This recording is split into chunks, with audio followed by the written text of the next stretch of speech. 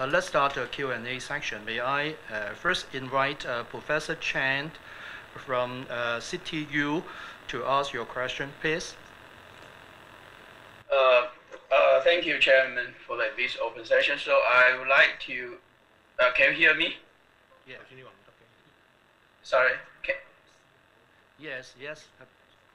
Okay. So, so you just mentioned,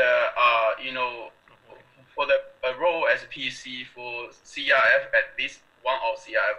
That means if somebody that has submitted a CRF preliminary proposal a few months ago, that means they cannot act as a PC for this one of CRF proposal. Is that correct? No, I was just corrected by the Secretariat. In the letter, no, right. It's actually not the case, right? In the letter that was sent to university presidents, for the CRF, you can submit as a project coordinator to the normal CRF scheme, as well as to this scheme. But you can only submit one project, at most one project under each scheme. For the TRS, you can only submit one project under the normal TRS or to this COVID-19 related scheme. Okay, following that, so now I think the shortlist for CRF, for interview has been known already.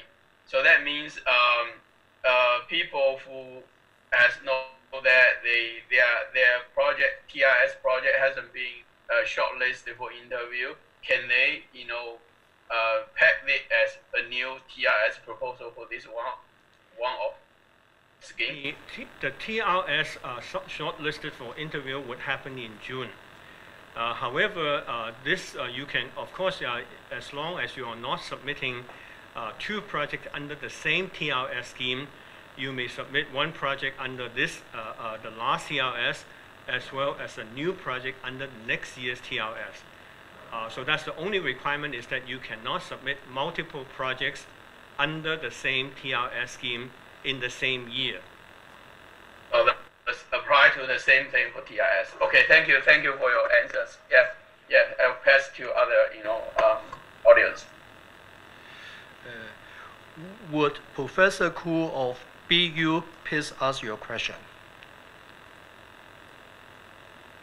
All right. Thank you, Chairman. Thank you for your comprehensive introduction of the funding scheme.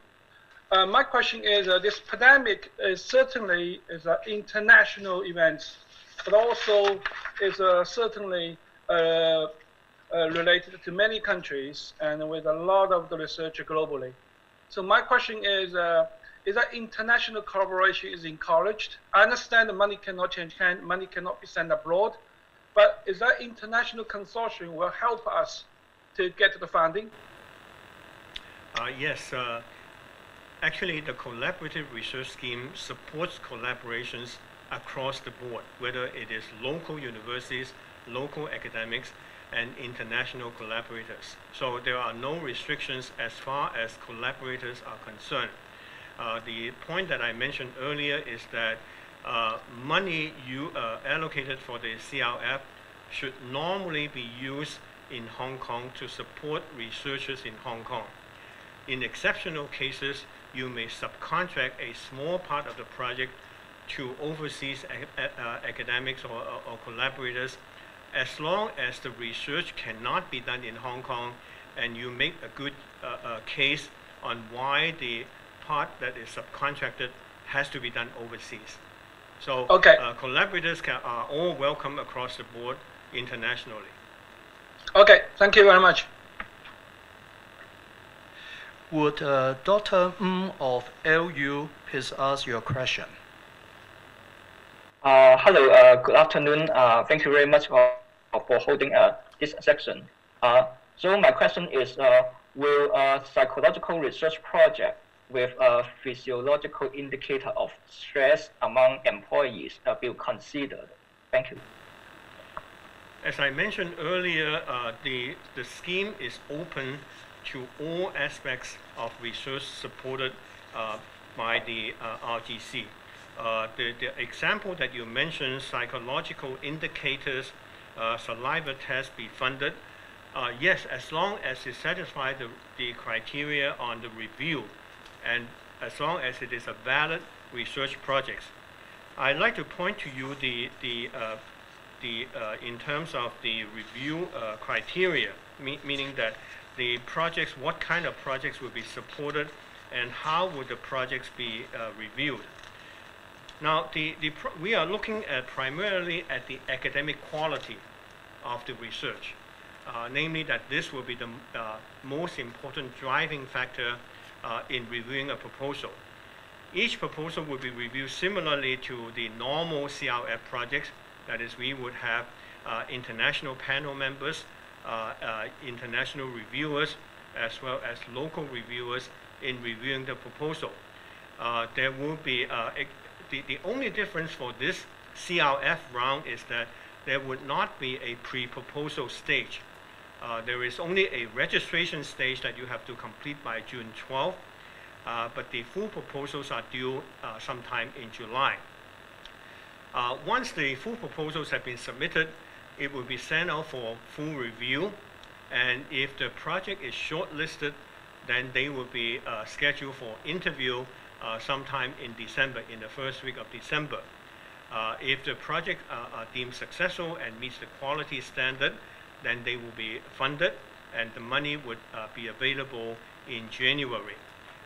The maximum delay that you can start the project must be June 2021. So the project, as what the example that you mentioned, can all be supported. Now, another question that was raised by the different universities is that whether we are going to ring fence money for certain aspects of the project, of the various research areas. Now, we are not going to do that because, as I mentioned earlier, that the primary review criteria will be the academic quality. Only when all conditions are equal, then we are going to look at certain aspects on the distribution. For example, like whether humanities would be funded, if there are too few humanities projects, and too many projects related to medicine. When all the conditions are equal, meaning that two projects have the same quality, but there are less projects in humanities, then we may choose to fund humanities projects. Similarly, also a question raised is that whether we are going to ring fence the money for certain universities. One university would get at least one or two projects. Again, that is not going to happen. Only when the projects are of equal quality, then we are going to look at the distribution of projects across the university. So this is the criteria, as I mentioned, that the criteria that we will be using will be the academic quality. Another criterion that we will be using is that we would give priority to projects related to COVID-19 and projects that can be completed earlier within the 3 years. That is, if for example, if there are two projects of equal quality, one can be completed in 1 year and the other one will be completed in 3 years, then priority will be given to the one that can be completed in 1 year. Similarly, for COVID-19 and NID, if two projects of equal quality, then priority will be given to COVID-19. So that's the way that we are going to prioritize the projects and the different areas. Okay. Thank you very much for your answer, Chairman. Would Professor Fanny Jiang of CU please ask your question? Yes, thank you, Ben, for answering some of our previous questions. So I'd like to focus more on the TRS. At the moment, there are designated themes under TRS. So will COVID-19 and NID applicate the existing themes, or would there be a separate theme that would cover all different disciplines? Because right now, the existing themes seem to be more designated. Now, the money that was allocated to this year's CRF is $146 million. This includes $50 million for equipment grant. Now, the new initiative is a one-off initiative. We have allocated $150 million. For the new initiative, it is for projects related only to COVID-19 and NID. They are not going to be used for projects that are funded under the existing schemes. Now, you may ask, like, what happened to projects that have been submitted under the normal scheme and are related to COVID-19? We have actually identified 4 of those projects that are related to COVID-19, and they will be moved to the new scheme to compete for the new money available. Another question that was raised is that whether existing projects can ask for new money so that they can augment the goals of existing projects. The money allocated, the one-off money allocated today would not be used to augment existing projects. However, PIs of existing projects can submit modifications to the existing project to the RGC for approval, as long as it is on a cost-neutral basis. There's no increase in the money. If you want to study new aspects that are not covered in your existing projects, you are welcome to submit a new proposal under this new scheme. Ben, I think you misunderstood my question. I was asking under TRS itself, there are now existing themes. So for the COVID-19 applications, would they be fitted under the existing themes like health, Hong Kong economy and business, and so on and so forth, or would there be a separate theme specifically for COVID-19 and NID? You're asking about TRS, right? Not yes. CRF. I heard it was CRF. Yeah, for TRS. TRS. Okay. For TRS, I think that we have 4 existing areas.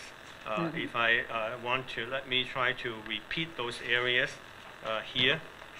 The 4 themes are promoting good health, developing a sustainable environment, enhancing Hong Kong's strategic position as a regional and international business center, and also advancing emerging research and innovations important to Hong Kong. Now, the new money, $100 million, is money that cut across those 4 areas. Namely that you can look at the study of COVID-19 and the NID as something orthogonal to the 4 themes that we already have in the TRS. Namely that there will be COVID-19 and NID aspects related to promoting good health, COVID-19 and NID related to developing a sustainable environment, similarly COVID-19 and NID related to theme 3, and so on, and for theme 4. So it is something orthogonal to the 4 themes that we already have listed under the TRS. And does that mean that the applications will be evaluated under the different theme panels then? That is correct. That is the evaluation will be done under the existing panels, but of course we are going to we may have to enlist new reviewers who are qualified to review proposals related to COVID-19 and NID. Yeah. Okay. Thank you. Now it's Ed Yu's turn. Professor Cheung, please.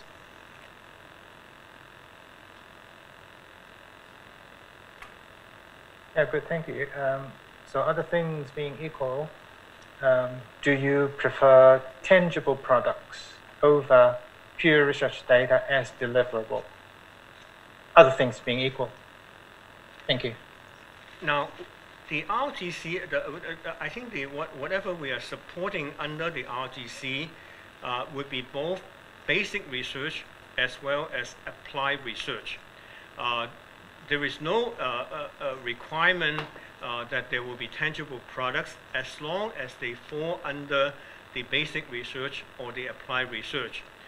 A tangible outcome or product could be a result coming out from this research.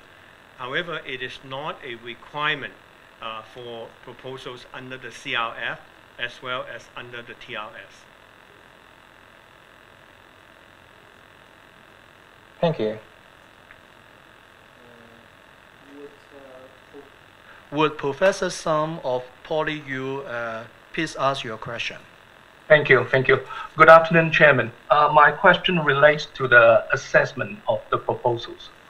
I just want to know whether the proposals will be assessed by different panels, and if so, how many panels will be there? Now, I think that we already have set up panels under the Major Project Steering Committee for both the CRF and the TRS. We would be enlisting the panels to look at the individual proposals and to decide whether the individual panels can review the proposals.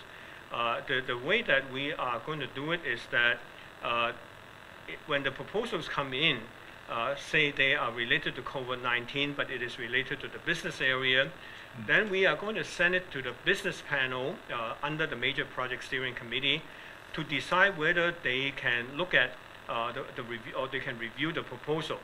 Now, it may happen that that particular proposal may be cross-disciplinary, meaning that there are aspects related to medicine, humanities, as well as business. Then the individual panel chairs would work together to find the qualified reviewers to review this proposal. So you should not be the concern that we would only allow each proposal to be reviewed by one panel and reviewers under that panel. We are going to look at cross-disciplinary research and to enlist the right reviewers and the appropriate qualified reviewers to review individual proposals. Thank you. Thanks. Yeah. Would Professor Chan of UST please ask your question? Thank you, Chairman. So my question is that for the composition of research team, what would be the requirement for the co-PI and collaborator? So co-PI or collaborator from local UGC funding institutions or overseas be considered? And I would also would like to know RGC's perspective when there is no co-PI or collaborator from local UGC, but there are quite a few from overseas. There are no restrictions. I think your question is concerning the co-I, right, or the co-PI. Yes. Which one are you talking about? The co-Is and collaborators. Co-Is and collaborators.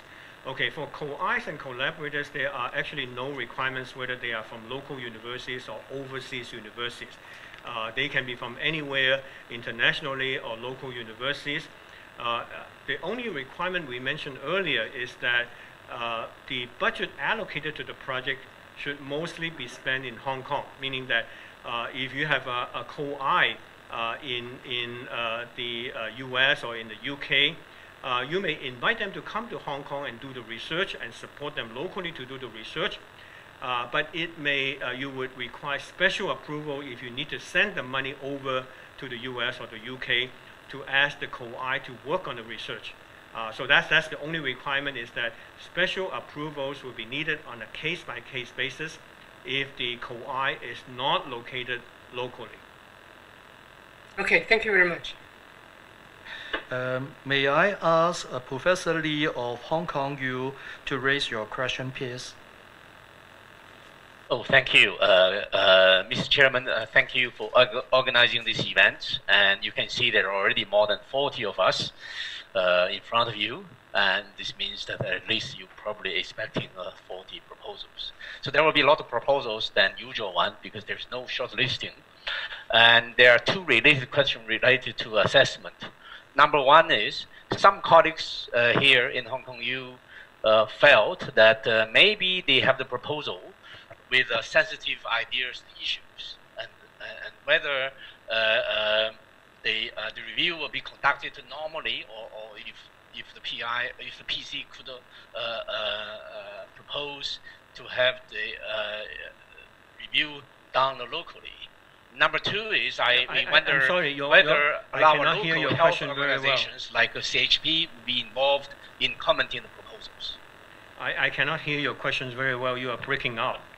Oh, sorry. Can you hear me now? Okay, so yes. So the number one is whether for some proposals, and the PI might have sensitive ideas and issues related to COVID-19, whether those proposals could be requested to be reviewed locally. Number two, whether there will be any input from local health authorities such as CHP. Now, we require that the projects, we would make sure that the ideas submitted are all done treated on a confidential basis. There is staff at the Secretariat that will handle the proposals, but due care will be taken to ensure that all the ideas will be treated confidentially. However, the requirement is that the project must be eventually in the open domain. You cannot submit confidential ideas and require that the proposals be treated confidentially and not open to the public. So this is one requirement that must be the case. Secondly, when you say a project must be reviewed by local reviewers or by non-local reviewers, you can make requests to say that certain reviewers can be excluded, meaning that you do not like the reviewers to be from local universities. Your ideas cannot be reviewed by local universities. I think that is something that you can raise in your proposal. However, we are going to send the proposal out to reviewers that are not listed in your proposal. However, you cannot list 1,000 people in your proposal and say we cannot send to 1,000 people. That may be overdoing it. Thank you. Okay. Let's start the second round of questions. Would Dr. Su of CTU please ask your question? Hello, Chairman. So this is Chen Jie from CDU. I have one question and one comment. The first question is, I understand this grant is coordinated efforts of Hong Kong based to target these COVID-19 issues. But I'm wondering, as an engineer who cares about the generated IPs, let's say I'm designing a device, but I've utilized IP generated from Hong Kong U. It's going to be a, team efforts to help us coordinate the IP generated from this program. Let me try to answer your question. You said whether IP issues will be treated. Do we coordinate IPs from Hong Kong U together with CityU in funding the research? Is that your question? Yes. Example. Let's say I'll give you one example. For example, right? We know Professor Chen from Hong Kong U generating a vaccine candidate for the COVID-19. But now, let's say I'm designing a device for this. For delivery vaccine for the patient. However, I'm not working with Professor Chen, but I have to utilize these vaccines. Obviously, they're going to be a conflict with the IP, right? So, will there be any coordination of, the coordination IP issues within Hong Kong? Is not our responsibility, meaning that we are a funding agency. If you submit a proposal, you must secure all the IP releases or the agreements with Hong Kong U before you submit the proposal. Meaning that if you do not have the IP but you develop something and eventually Hong Kong U, as an example, rejects your request to use the IP, then you are in limbo at that point because even if we fund you the research, you cannot conduct the research. So before you submit the proposal, you must work with all the related parties to ensure that you can use the IP and to document that release in the proposal when you submit the proposal. So it would be your responsibility to do that, not our responsibility.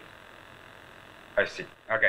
I have another comment, which is, I understand from the chairman, so the review process will take half a year, and then they're going to be defense in December.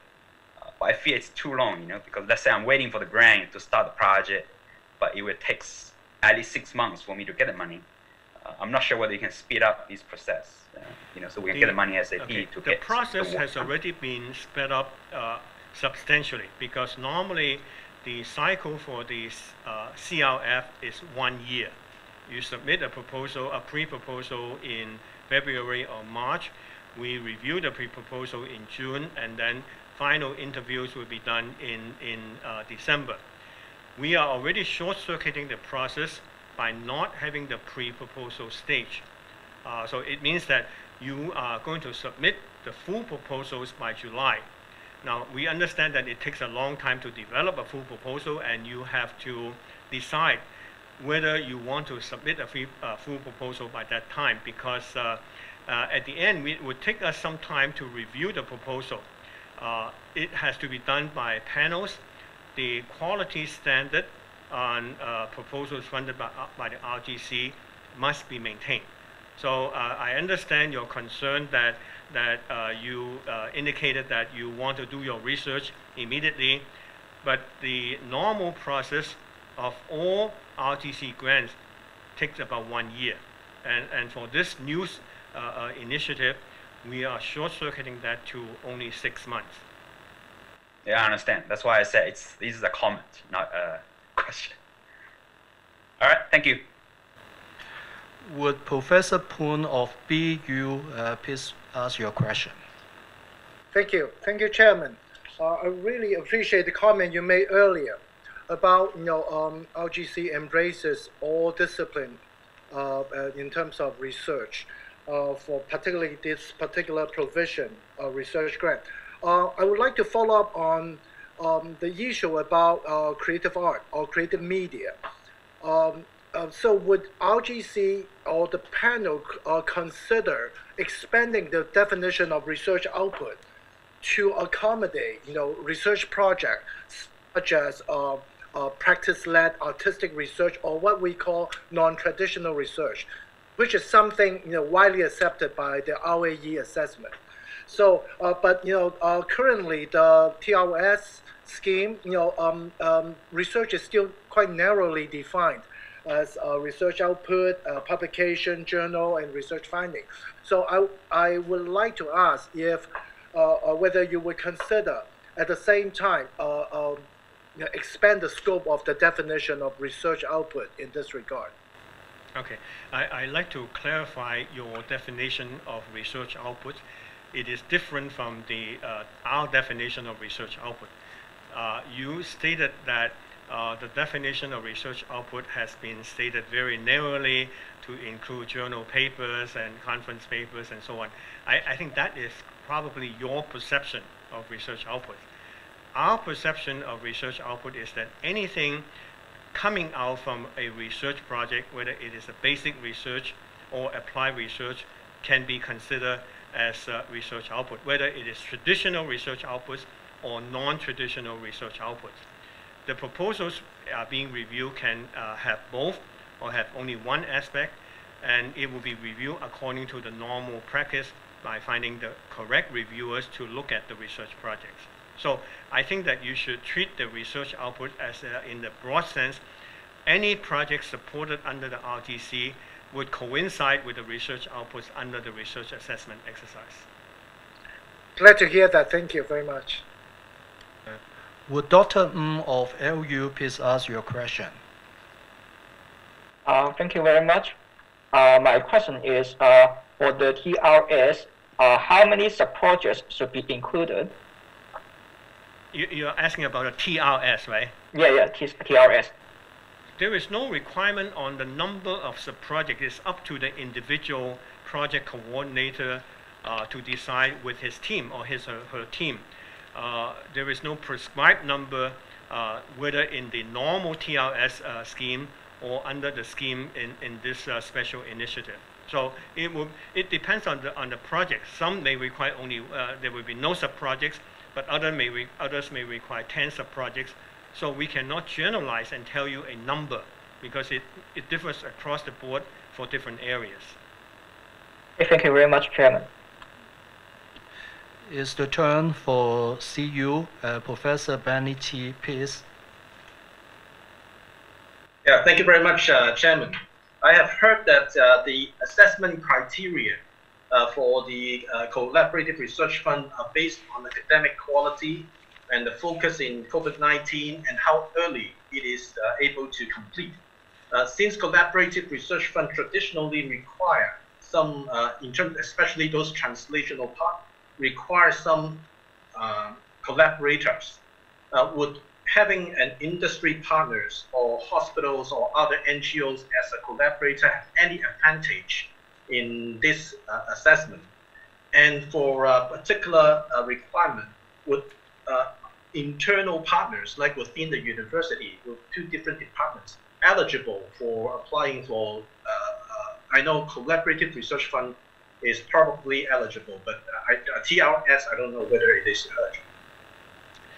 Now, again, that is the collaborators, the definition of collaborators is very project specific. Yeah, you can say that whether you require hospital authority, collaborators, or NGOs. It really depends on the projects. There is no requirement for doing that. They may contribute in-kind support or monetary support to your projects, but ultimately that for whatever support that they are providing, the money will be deducted off from the budget that you submit to the RGC. So meaning that you have a total budget supported for doing this project. There may be some money chipped in by some NGOs, and this money will be deducted off from the project. You will not get the same money again from the RGC to do the same work. So to answer your question, that collaborators can be from within the university, across the universities, and you have to make a case that if you have only collaborators from within the university, why is that there are no other collaborators in Hong Kong doing the similar work? And I think that part is important, because we have seen examples on projects on different teams from different universities competing against each other. They are submitting similar ideas on projects to the TRS.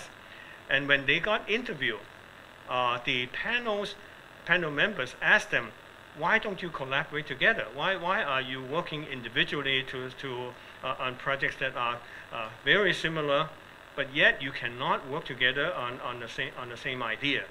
So this is something that you have to prepare to answer in case your project is shortlisted for interviews. Thank you. As EdU has no question for this round, let's move on to PolyU. Professor Larry Chow, please. Thank you, Chairman. So in this round of CRF applications, there are so many different disciplines. My question is, will these proposals coming from different disciplines, will they be assessed or vetted together? For example, physical sciences, will they be vetted similarly as other, say, non-physical sciences or medicine projects? Will they be vetted differently? Thank you. The composition of the panel consists of members from different disciplines. And normally in the review panel, that we have panel members from different disciplines, when they interview the shortlisted proposals, some of the non-experts may be also sitting in the panel and listening to the ideas presented.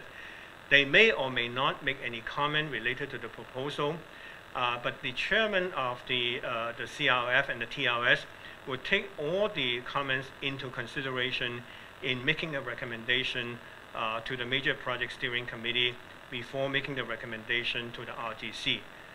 To answer your question, that is, there may be members in the panel across different areas sitting together in listening to the presentation by the shortlisted team. Say, for example, if some of the, say, biological sciences proposals, there are a lot of very high score proposals.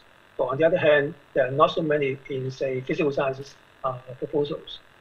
Will there be some kind of adjustments in terms of sort of leveling the number of projects in each discipline?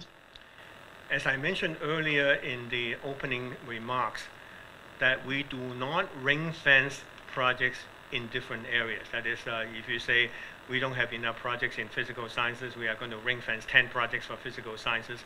That is not going to happen. I mentioned earlier that the primary criterion for reviewing the proposals will be the academic quality of the research. Only when two projects are equal in the academic quality, then we are going to look at the distribution across different areas, distribution across universities, and so on. So the secondary or tiebreaker would be, for example, the areas, the distribution across universities, and so on. Thank you very much. Professor Wu of UST, please.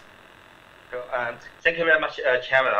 My question is related to the evaluation criteria again, and I'm looking at from the perspective of proposal that will have a policy, the impact on policy measure and the community solution. So those tend to have practical component there. So if you're looking at a potential impact of these proposals, the impact can come from different areas. One is theoretical contribution, then practical contribution globally, and the practical contribution regionally, and then practical contribution locally, which means contribution directly to Hong Kong. So I guess in the ideal world, we would say that we want all of them. But since this is a special round of the funding scheme here, how would this kind of a priority and emphasis on different kind of impact, would it be different from a normal round of this collaborative scheme or theme-based scheme? I think if you recall that you have to include a statement on impact in the CRF proposal. This means that, like, when you submit a proposal, there is a paragraph describing the impact. So it would be up to you to make a case whether it is regional impact, international impact, global impact, and so on.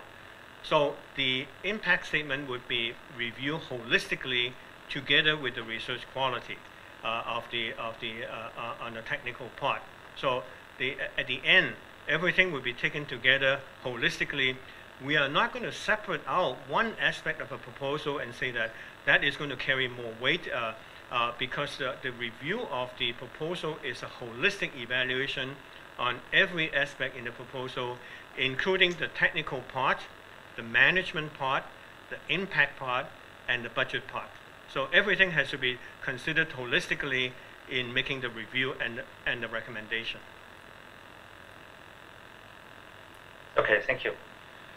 Professor Sun of Hong Kong U, please. And Chairman, I heard a lot of questions, and I'm still wondering, would it be possible to speed up the review process in terms of the urgency of the COVID-19 related diseases? And 6 months, I understand you already speed up, but in terms of urgency and maybe potential competition, would be better if we can further speed up, maybe 3 to 4 months to finish the review process. And of course, my second question would be possible to invite additional panel members within the area to help you to review and handle these manuscripts, proposals, sorry. Thank you. Now, actually, when you say speed up the process, because the proposals are due in July, so in a way that when you speed up the proposal to by July 18, 7 plus 4 is November 18. We are making the interviews in early December, the first week of December. So it actually satisfies what you are asking for, meaning that namely 2 weeks and 4 months. So we are doing the best on what we can do according to what you have requested. Secondly, whether it is possible to invite international panel members, we have to, the formation of the panel would have to wait until we have received all the proposals by July.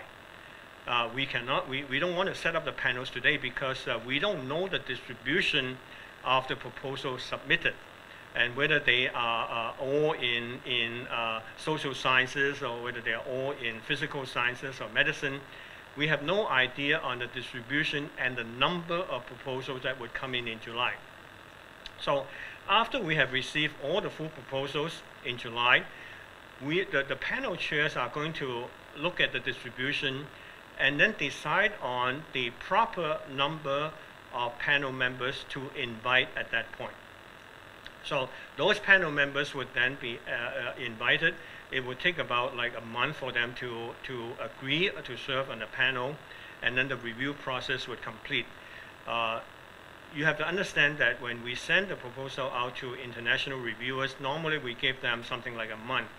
And barring the fact that some of them may reject, so the best case we can do a mail review is something like 2 months. So 4 months is actually the minimal time from the time of submission to the time when a decision can be made. Now, your question is that why can't we do the review and finish the decision by November? The reason is that it's not going to help because the RGC meeting will be in December. We have to approve all the recommendations by the Major Project Steering Committee by the RGC, which has been scheduled to meet in December. So the earliest time we can make the decision is in December this year.